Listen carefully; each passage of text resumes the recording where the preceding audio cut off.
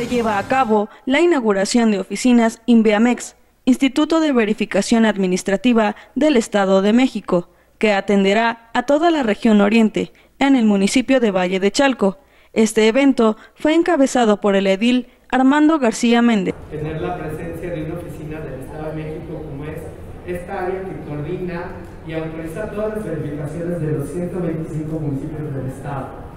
El INVEA coordina todas las verificaciones en cualquier materia que se lleva a cabo una verificación administrativa. Y es por eso que para nosotros tener presencia con gente capacitada, profesional y que pueda darle atención a todas las materias de verificación necesarias al municipio, de alto, mediano y en el tema ahorita de COVID de bajo impacto, que verifiquemos actividades esenciales que estén abiertas, no esenciales que estén cerradas y que se ha logrado, y es un reconocimiento desde el Estado al señor presidente. Era necesario que en la zona hubiera una oficina cercana a la ciudadanía, a los centros económicos, a lo que mueve la economía en el municipio, los negocios, los restaurantes, gasolineras, caseras, que no se tuvieran que estar yendo hasta Toluca,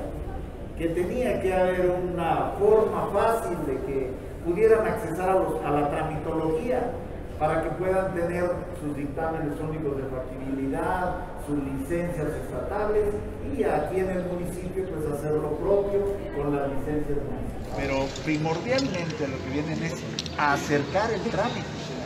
o sea, poner una oficina para que en vez de que tenga que estar yendo la gente hasta Toluca a hacer el trámite de apertura o de las licencias que están renovando cada año, en vez de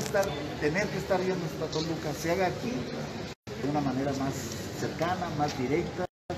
La finalidad que tiene el INVEA, ese Instituto de Verificación Administrativa, pues sí es supervisar, es verificar, pero también es gestionar, o sea, ayudar a la gente a acercarle el trámite de bajo impacto y de alto impacto. Alto impacto les puedo decir los bares, los restaurantes que tienen ventas de bebidas, las gasolineras, las gaseras, sí, que son las de alto impacto social y ambiental, sí, pero todos deben de estar registrados. O sea, el punto de verificación ambiental. Lo que verificamos nosotros es la legalidad, que las unidades económicas, como bien ha dicho el presidente, estén debidamente regularizadas. Alto impacto, mediano impacto que cuentan con el DUC, que emite el Estado, y bajo impacto con la licencia de funcionamiento del municipio.